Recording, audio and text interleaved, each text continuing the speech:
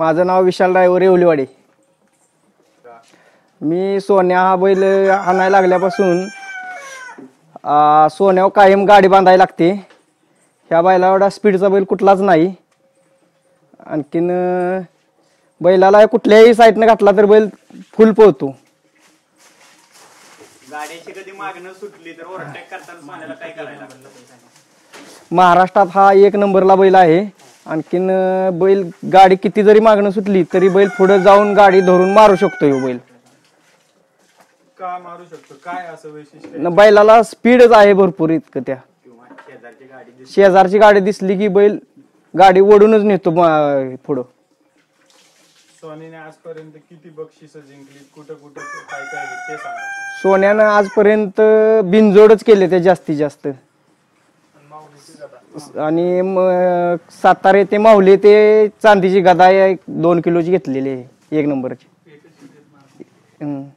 जवळजवळ एक 100 शर्ती केले तर सोन्यानं. 3 वर्षात एकदाच मार खाल्लाय बैलानं. या सीझनला सगळ्यात मोठी शर्यत 2:51 झाली. त्यावेळेस विरोधक नाही आपला बैलाबर बैल कुठला होता? त्यावेळी आपल्या बैलाबर संदीपभाई भुपोर यांचा बैल राणा होता. विरुद्ध लेंगरेचा सुलतान घोटचा सर्जा होता. असं काय वाटलं गाडी चालवताना भीती नाही वाटत? नाही, तसं काय भीती काय नाही वाटत गाडी हाणताना. बैल ठाम असल्यामुळे काय भीतीच वाटत नाही गाडी हाणताना. सोन्या असला की असे काहीच वाटत नाही. हा, सोन्याच्या गाडीवर बसलंय काय टेन्शनच नाही गाडी हाणायला. सोन्याबरोबर कोणकोणती बैल पळाली? सोन्याबर सुलतान पळालाय, परत तेजा पळालाय, राणा पळालाय, गोडोलीचा वजीर पळालाय, बरीच बैल पळाली. अशी सोन्याची एक शर्यत होती मुंबईत की पुढे विरोधक म्हणजे गाडीने कधीच हार खाल्ला नव्हता 2 वर्ष. पंढरीनाथ फडके यांचा वजीर आणि बादल ती गाडी पळत होती आणि उजव्या रस्त्यानं कुठल्याच गाडीनं त्यासने हरवली नव्हती. आणि सोन्यावरून बारका लक्षा ह्यावर आम्ही धाडस केलेलं त्यावेळेस शर्तीला. रसायनची फाटी होती, 1100-1200 फूट रान होतं त्यावेळेस गाडी हुशार म्हणताना सोन्या ठेसकळलं. म्हणजे जो सोडतो ना त्याच्यापासून बैल काही सुटला नव्हता, हातातून निसटला नव्हता. तर गाडी बैल असा ठेसकळला. त्याच्यानंतर ती गाडी आमच्यापेक्षा एक 50 ते 100 फूट गाडी पुढे गेलेली. मागणं जाऊन सोन्यानं लक्षानं देवदगडापर्यंत गाडी सामना म्हणजे छकड्यानं पुढे होती. देवदगडापाशी सामना करून सोन्यानं स्वतः जीव असं ओढून गाडी असं दोर तोडलेला 1-2-3 फुटानं. हो सगळ्यात मोठा किस्सा होता बैलगाडी क्षेत्रातला. म्हणजे असे कधी वाटत नव्हतं की ही मागणं जाऊन आम्ही 50 फुटाने 1 नंबरची गाडी मारेन. आणि त्यावेळेस नुसताच सोन्या 4 दाती बैल होता. तेव्हा इथं काय सोन्याचं नाव नव्हतं, काय नव्हतं. दोन्ही बैल आणि जे वजीरन बादल पळत होती गाडी ते 1 वर्ष कंप्लीट कुणालाही गाडी हार कधी खाल्लीच नव्हती त्या बैलांनी. आणि त्या ह्याच्यात आमची गाडी लेट सुटली, बैल खाली ठेसका यायला वाटत नव्हतं. आम्हाला जेव्हा सोडताना खाली नाही ना असं वाटत नव्हतं की आपण गाडी जिंकल असं एवढ्या अंतरानं. आम्हाला वाटलं की आमची गाडी 100-1 फुटानं गाडी मार खाणार. पण आम्ही 50 फुटानं मागणं असून त्या गाडीला आम्ही 4 फुटानं गाडी मारतो. तो सगळ्यात मोठा आमच्यात आयुष्याचा आनंद मोठा होता ह्या बैलावर. हा प्युअर खिल्लार आहे, धनगरी जातीतला म्हणजे प्युअर खिल्लारी असा बैल आहे. पूर्ण सफेद आहे. आणि हा असा बैल आहे ना चिखला नाही घडवला तरी घडवू शकत नाही आजपर्यंत. म्हणजे एवढा देखणं रूप ह्या बैलाला किंवा ह्याचा चौक, छाती, शिंग किंवा हे बैलाचे जे गुण आहेत त्याचे घडू शकत नाहीत असा बैल आहे. म्हणजे इतक्या दिवस असा खिल्लार जातीचा बैल झालेत पण असा एवढा देखणा बैल असा आजपर्यंत बघण्यात आमच्या तर आलेला नाहीये. एवढा देखणा हे बैल आहे. ह्याच्या आधीगर पण असे खिल्लार जातीतली बैल भरपूर पळाली. पण जे खिल्लार जातीत म्हणजे म्हैसुरीमध्ये मध्ये फेवर झालेला की म्हैसुरी बैल लय पळतोय. पण ज्यावेळेस हा खिल्लार जातीतला हा सोन्या बैल पळायला लागला की पुन्हा माणसाने आठवण झाली की खिल्लार जातीशिवाय पळ आणि असा गतीचा बैल आणि देखणा बैल असा कुठेही भेटणार नाही. मग तेव्हापासून आता या 2 वर्षात प्रत्येक माणसांचा म्हैसुरीवरून आता विश्वास कमी उडत चाललेला आहे. बँगलोरवरून खोंडा आणायची कमी झालेत. आता आपल्या इथं पंढरपूर बाजार असतोय किंवा सांगोला तिकडे जाऊन आता खिल्लार जातीचे भरपूर जण आता व्हाईट कलरची बैल सांभाळायला लागलेत. कारण हा बैल बघितला ना की ह्याच्या पुढे असं तोडच नाही की जास्त बैल कुठला असा पळेल असं वाटत नाही. घोडा पळतोय शेजारी का बैल पळतोय असा हा गणितच ह्या बैलाचं कळतच नाही की हो किती बैल पळतोय.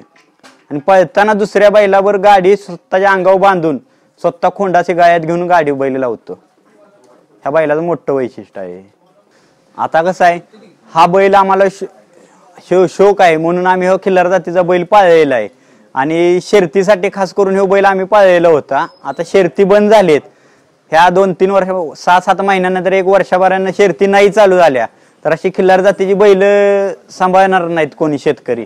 आणि असा बैल सांभाळायला म्हणजे मेंटेनन्स महिन्याला खर्च कमीत कमी 7-8-10 हजार रुपये लागतो बैलाला. आणि शर्ती हा चालू झाल्या तर माणूस हा खर्च करू शकतो शेतकरी, नाहीतर खर्च कोण करू शकणार नाही की असा बैल सांभाळाय. आणि काही कालांतराने 1-2-4 वर्षानंतर खिल्लार जातीचा बैल हा नुसता फोटोवातच बघायला भेटेल. कारण का असं कोणाला दावणी किंवा काही बघायला भेटणे म्हणजे अवघडच आहे. कमीत कमी सरकारनं आता 6 महिन्यात या शर्ती चालू झाल्या ना तर खिल्लार जातीचा बैल किंवा हे बैल हा प्राणी सगळ्या म्हणजे पुढच्या पिढीला 20-25 वर्षाच्या हा असा दिसेल. प्रत्येकाच्या दावणीला घरापुढे बैल हा दिसेल. आता पंढरपूरचा बाजार आहे ना हा पहिलं तिथं 20-25 हजार असे बैल किंवा वासरं बारकी भरपूर यायचे गाया बिया. पण आता त्या पंढरपूरच्या बाजारात 3-4 हजार जनावर येतात. का तर शर्ती नाहीत ना, शर्ती नाहीत त्यामुळं बैल कोण पाळत नाही. किंवा शर्ती असल्यामुळे फायदा काय तर वडापावच्या गाडे, चहा हॉटेल किंवा गावच्या जत्रेचा कसं पहिल्यापासून कुस्तीची पारंपरिक आले. कुस्त्या असायच्या गावच्या जत्रेला, तसे आमच्या इकडं सातारा जिल्ह्यात बैलगाडी क्षेत्र म्हणजे ज्यावेळेस गावची जत्रा असेल त्यावेळेस हे बैलगाडी शर्ती ही दुसऱ्या दिवशी ही असतेच. त्यामुळं गावचे पाहुणे म्हणा जेव्हा येताना किंवा दुपारचे जायचे का तर पहिल्यांदा शर्ती बघायचे, मग त्याच्यानंतर संध्याकाळी जेवणाला यायचे. त्यामुळे आता तशी पारंपरिक शर्ती हे नाहीत त्यामुळे पाहुणे पण आता संध्याकाळचे तेव्हा जेव्हा येतात म्हणा किंवा येत नाहीत. असं आता भरपूर गोष्टी व्हायला लागल्यात. आणि व्यवसाय पण माणसांचा मोडलाय आणि ट्रॅक्टरची शेती झाली त्यामुळे बैलांची शेती कोण करत नाही. बैल टिकवायचा असेल तर बैलगाडी क्षेत्र ही चालू झालं पाहिजे, बैलगाडी शर्ती हे चालू झाले पाहिजे. इस्लामपूरमध्ये एक उरूस भरायचा शंभू यात्रा म्हणून, त्यावेळेस बँगलोरवरून किंवा बाहेरून अशा बैल भरपूर यायचे खोंड. त्या उरसात कमीत कमी 5-10 हजार बैल जनावर यायची. त्या उरसात आता कमीत कमी 1000-1500 जनावर येतात. म्हणजे कोण ते बैल हा पूर्ण म्हणजे हे झालाय आता विषय की बैलाचा किंवा एखादा माणूस म्हणतो ना हौसनं बैल न्यावा दारात पाळावा, पण दारात नेऊन काय करायचं ह्या बैलाचं असं झालंय. शेती होईना धड पळवून सरकार पळवून देणं बैल किंवा शेवट मराठी समाजाचं एक आहे की दारात हे बैल आणि साधी गाय ही लागते. त्यासाठी पारंपरिकसाठी आम्ही हे सोन्या बैल दारात हा ठेवलेला आहे. आणि महाराष्ट्रात मराठी समाजाची एक अशी गोष्ट आहे की घर कितीही मोठं असो किंवा बारका असो घरात एक मोठा पैलवान पाहिजे, तगडा गडी पाहिजे. आणि दुसरी गोष्ट दारात एक खिल्लार गाय आणि एक खिल्लार बैल पाहिजे तर घराला घरपण शोभा देते. अशा गोष्टी आहेत पहिल्यापासून पारंपरिक आलेले. ह्यासाठी हा बैल ह्या शर्ती ह्या चालू झाल्या पाहिजेत आणि ह्यामुळे माणसं बैल सांभाळतील असे खिल्लार जातीचे.